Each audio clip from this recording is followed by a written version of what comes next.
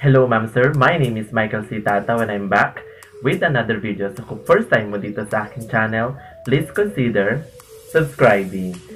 So kanina po ay napanood ko po yung tutorial ni Teacher Fer regarding po sa pag-customize ng letters at saka ng numbers gamit po ang PowerPoint presentation. So na-inspire po ako sa gawa niya. So shout out po Teacher Fer.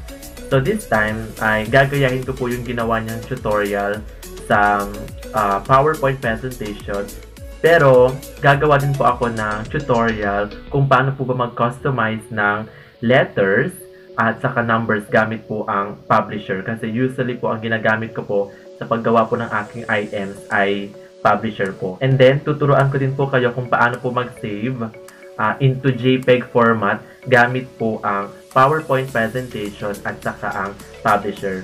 So, kung gusto niyo po matuto kung paano mag-customize ng letters at saka numbers, please continue watching. Ayan, so tuturuan ko po kayo mag-customize ng letters at saka numbers sa PowerPoint po at saka sa publisher. Okay, so start po muna po tayo sa publisher. So, ayan, so andito na po ako sa publisher. So, ang gagawin ko po ay, yan, i-click ko po yung insert. Tapos, i-click ko po yung word art. Tapos, pili lang po ako ng design dyan kung anong gusto ko pong maging font style or design ng aking number. So, una po is number po muna tayo. Number 1. So, ayan. Naka-insert na po yung number 1.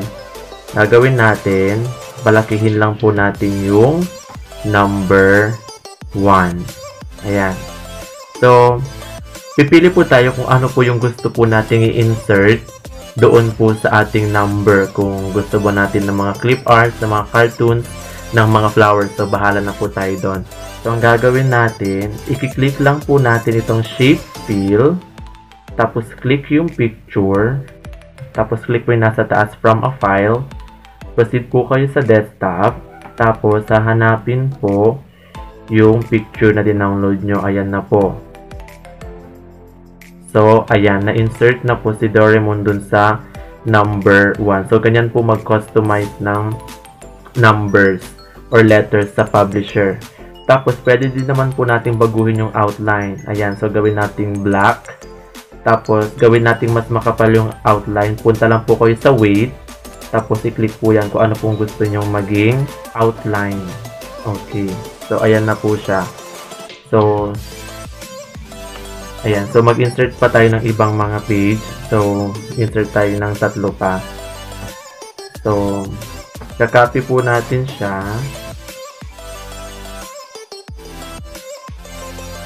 Tapos, insert po sa second page. Tapos, pwede nyo po siyang i-edit. Gawin po natin number 2 para mas madali na lang po siya. Ayan. O, copy ulit natin. O, tapos, i-edit po natin yung number kung anong gusto nating number. Ayan. So, ganyan lang po mag-customize ng numbers or letters sa publisher. Paano naman po siya isi-save? So, kapag isi-save mo siya, click mo save as. Tapos, ayan. Palitan po muna natin yung file name. Gawin nating numbers. Ayan. Tapos, i-click mo po yung, ito po, i-click mo yan. Tapos, hanapin mo po yung JPEG file interchange format para maging picture po or photo yung ginawa mong number. Tapos, isi-save po natin siya sa desktop. Okay. Ayan na po siya. Okay. So, naging photo na po yung ginawa nating customized numbers. Okay, ginawa na po natin siyang JPEG. Okay. What if, ang gagawin naman po natin ay letters. Halimbawa, itong number 1. Okay. Pwede po natin siyang palitan ng letter. Ayan, letter A. Pwede natin palitan letter D as in Doraemon. Ayan, letter D na po siya.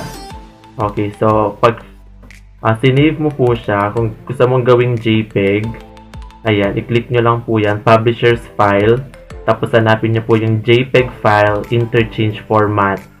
Ayan. Tapos save natin muna sa desktop. Okay. Ayan. Ayan na po siya. Okay. JPEG format na po yan. Okay. What if gagawa naman po tayo sa PowerPoint? So, ayan po. Meron na pong box dyan. Gagawin natin, mag-i-insert tayo ng number. Halimbawa, number 5. Okay, palakihin lang po natin. Ayan na po yung number 5. Palakihin po natin yung number 5. Okay. Ayan na po siya. Ang gagawin natin, mag-i-insert tayo ng ika-customize natin siya. Ayan po. So, ang gagawin, punta lang po tayo dito sa format. Tapos, i-click lang po yung text field. Tapos, i-click yung picture. Ayan. Tapos, hahanapin nyo na po yung file nyo kung ano po yung gusto nyo i-insert. So, yun pa rin. Doraemon pa rin ang gagamitin natin. Pero, pwede po kayong mag-download ng iba pang mga images na gusto nyo i-insert dun sa number. Ayan na po siya. Ang gagawin po natin para maging visible po siya ay papalitan natin yung outline. Ayan. Pwede nating i-darken yung outline para mas maging visible yung number. So, ayan na po siya. So, try natin naman mag-insert ng slide. Okay. So, try natin ang mag-insert ng text box. Ayan. Try po natin ang letter. Okay. Letter D. Gawin po natin siyang malaki para mas visible. Okay. Ayan. Pwede din po natin palitan yung font style po natin. Ayan. Arial black po yung pinili ko. So, this time, ang gagawin natin, mag-insert na tayo ng picture doon sa letter. Click lang po yung picture from a file. Tapos, proceed sa desktop kung saan nyo sinave yung image nyo na gustong i-insert. I-click nyo lang po. Click insert.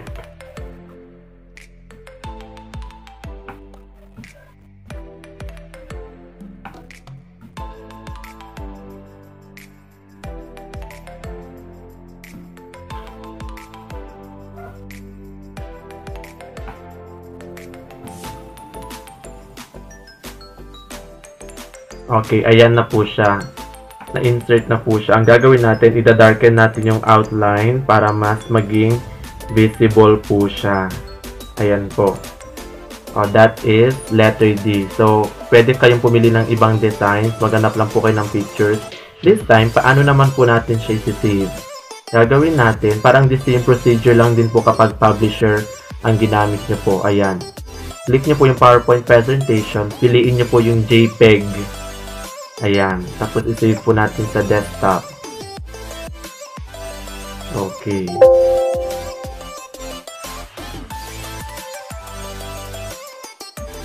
Ayan. Check natin sa desktop kung na-save na nga ba siya. Ayan. Okay. So, ayun na po siya. Ayan. Sa publisher. Sa PowerPoint po yan. Ginawa. Okay, gawin naman natin, i-save naman natin yung isa. Pero, meron pong option dito kung gusto niyo na po lahat gawing JPEG format. Ayan. Okay, so halimbawa, gumawa kayo po sa PowerPoint. Ayan. Kapag sinave niyo siya, meron po kayong options kung gusto niyo pong i-save na lahat nung ginawa nyo, yung all slides ng gawing JPEG format or gusto nyo lang yung specific page, pwede naman po yon. So, piliin natin yung isa lang po, yung letter D. Check natin sa desktop kung na-save nga po ba siya. Ayan, ayan na po siya. So, ganun lang po kadali mag-customize ng letters and numbers gamit po ang publisher or ang PowerPoint presentation. Pero in my case, usually ang ginagamit ko kasi ay publisher. Ayan. So, thank you guys for watching. Sana po ay nakatulong po sa inyo, ma'ams and sirs. Thank you.